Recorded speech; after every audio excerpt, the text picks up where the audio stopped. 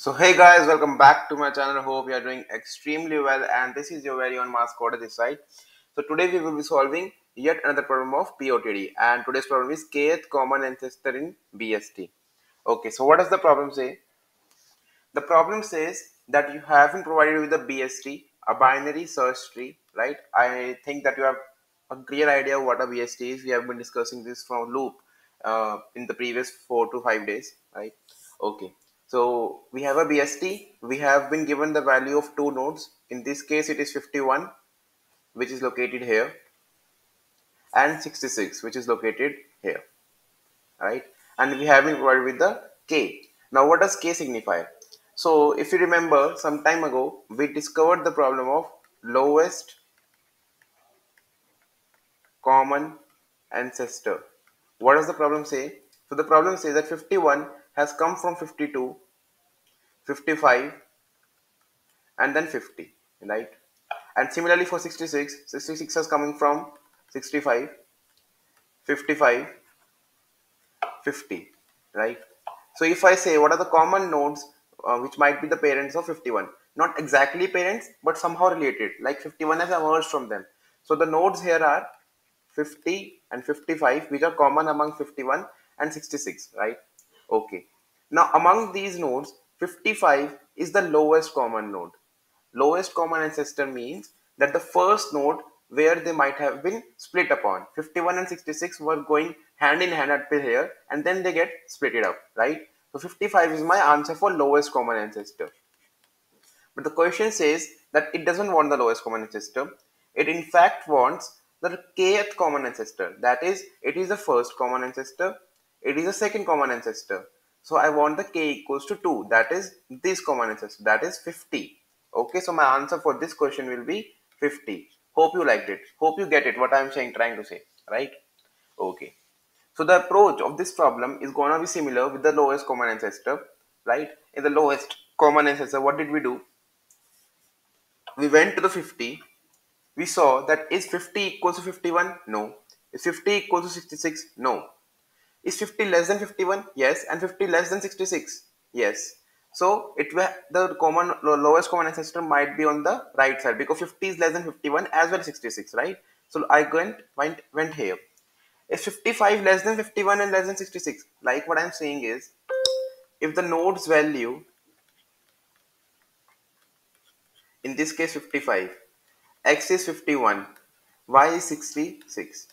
If 55, that is node's value, is less than x and less than y, okay? If 55 is less than x and less than y, the lowest common ancestor, which is abbreviated as LCA, is present on the right subtree, right? Because I am on the lesser value, I will have to go to the more value, and right contains more value, right?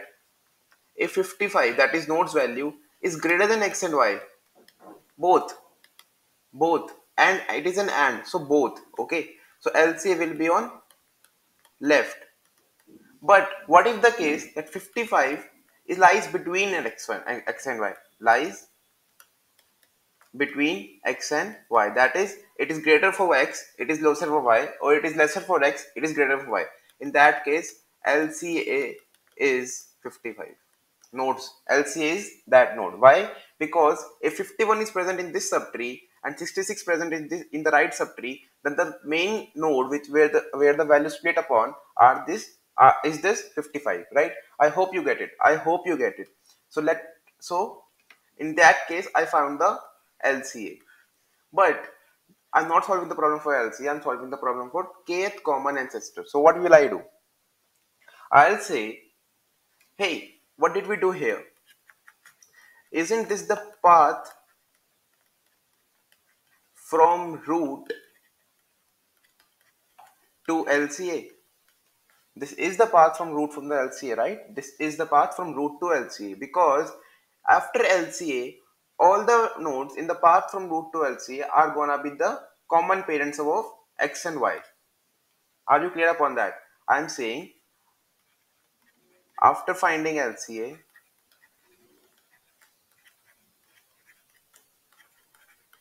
all the nodes among path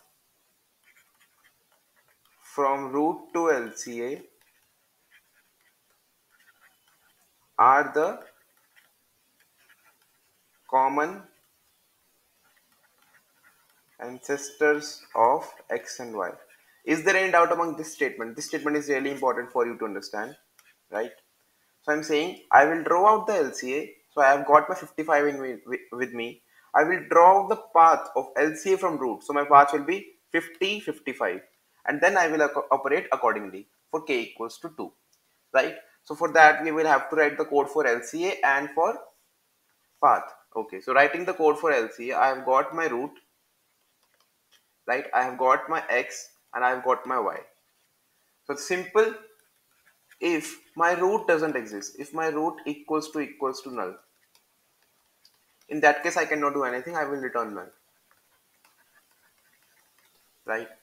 Otherwise, if my roots data is less than x and similarly roots data less than y, both the conditions pertains, in that case return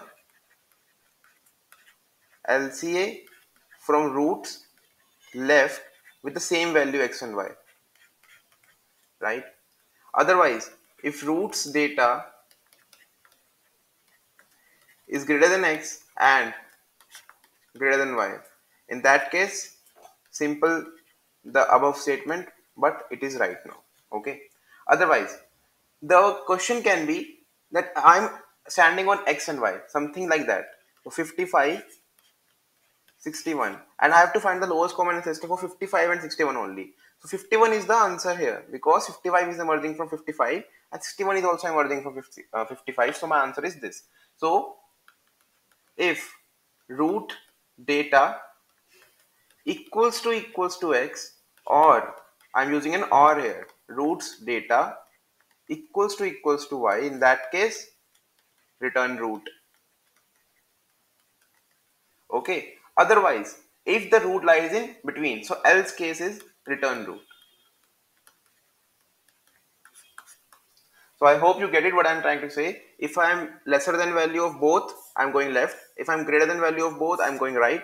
If I'm equals to value of any one, I'm returning the same root. Otherwise, I'm returning the same root because this signifies root lies in between x and y, right? So hope you were able to understand it, right? Okay. Let me dry run it for you for the same tree, right? 50, I'm drawing the tree again.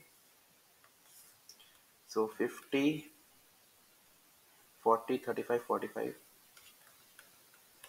40, 35, 45, 55, 52, 65, 66, 51, right? So we have started a traversal from 50. We have called the function of 50. So 50 says, is it less than 51, less than 66? Yes. So go to right. So I went to 55 from here. 55 says, is 55 less than 51, 66? No. Is 55 greater than 51, 56? No. Is 55 in between? Yes. So in that case, return 55. So it will return 55 and this will return 55 to me. Simple, right? I don't think that this problem has got any problems to you, right? Okay, so this will return me the LCA node. This will return me this. Okay. Now I have to write a function to get the path from this node up till the root node. Up till the root node because that are the common paths, right? So what will I say? Let's say the name of the function is path. Okay, path to root. And what will I do is I will take my root here. I will take my LC I found. Okay. And now what will I do? I will say path dot push back root, and then if roots data is greater than root is greater than LCA, right? It's greater than LCA data. In that case, go towards right. Same function for right. So path to root for roots right? And similarly, if it is less than, in that case, roots left, right? Same code. Otherwise, if it is equals to, I cannot do anything. I will not do anything. I will just say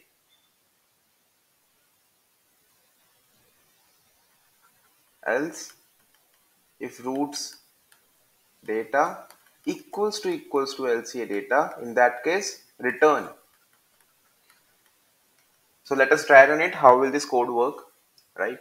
Okay. So I started out from the path is a vector I will send by the reference in the function only, and I will obtain my path also, path here in the down function also, right? So I hope you would understand that. Okay. So I will try run it for you. So I have started my function f for 50 and 55, right?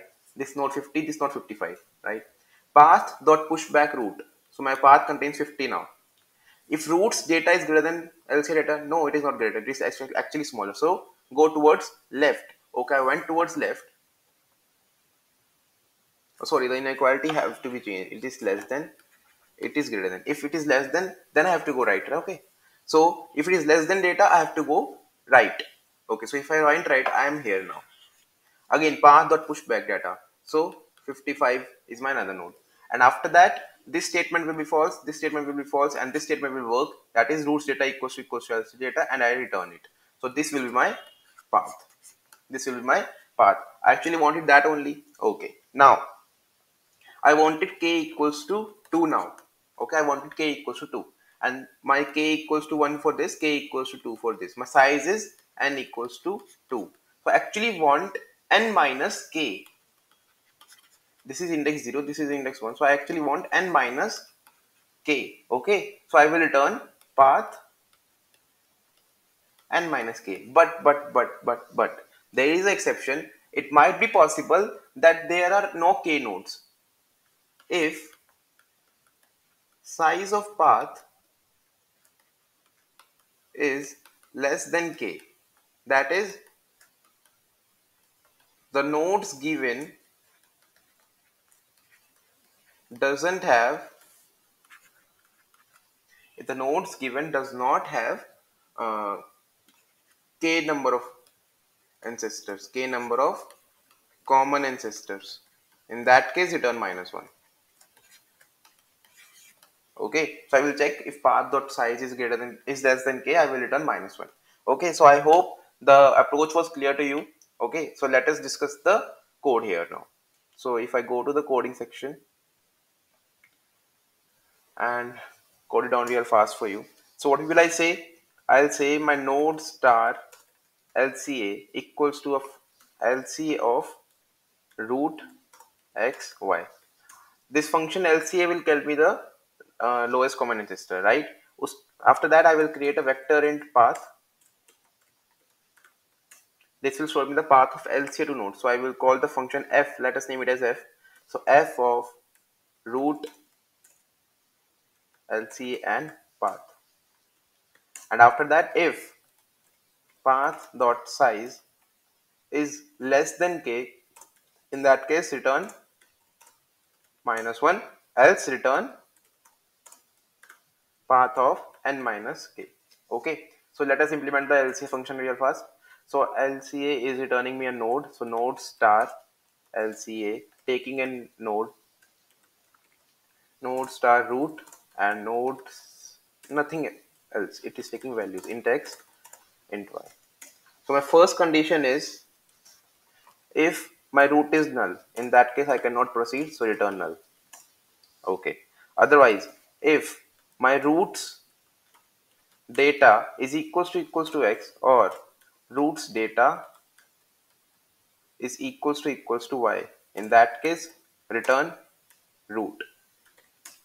Otherwise, if my roots data is smaller than both of the values, is less than x, and roots data is less than y, in that case return LCA of roots. Actually my data is less. Okay, so I have to go towards right. So I will go towards right, and I will send x and y as it is, right? And this will be else if, right? So else if my roots data is greater than both of them. So if my roots data is greater than both of them, I have to check my left subtree. Roots data is greater than y. In that case, return the same but for left. Left x, y. Okay. Otherwise, else. In that case, that means x is lying on the one subtree, y is lying on the another subtree. They are both on the different subtree. So that means my root is the lowest common ancestor. So I will return that root. Return root. Okay. So this is the function for LCA, and I now have to tell the function for path. So void, and I have named it as f. So void f, taking in node star root, node star LCA, and vector int, taking by reference the vector path. Okay. So if, first of all I have to push the value, right? So path dot push back roots data, because I have to return the int only, so I will just push back data. Okay. Now if roots data equals to LCA data, in that case return, only return because it is a void. Okay. Otherwise, else if roots data is greater than LCA data, so I have to go towards left to match my value to the LCA, right? So I will go f of roots left, and rest of the things remain same. Else, that means it is less, only that condition is left. So in that case, f of roots right and LCA and path, right? Return to end the marking of the function. Okay, let us try to run it. I hope it runs fine. And in the meantime, if you have not subscribed to my channel, I would like you to subscribe to my channel and hit the like button as much as you can. Okay. So it is taking a while. Oh, it hasn't given something. Oh, return spelling is wrong. Sorry for the mistake, guys. Sorry for the mistakes, guys. Sorry for these petty mistakes. They are the part of the coder's life, right? Okay. So it is taking some time. GFG compiler.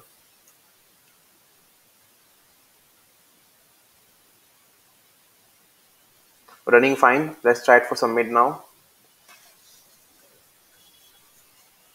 So you can see the counter going up, and it is 110 days streak. Thank you for all your love, and we will be doing another problem tomorrow. Till then, keep coding, keep improving yourselves, and see you tomorrow. Bye.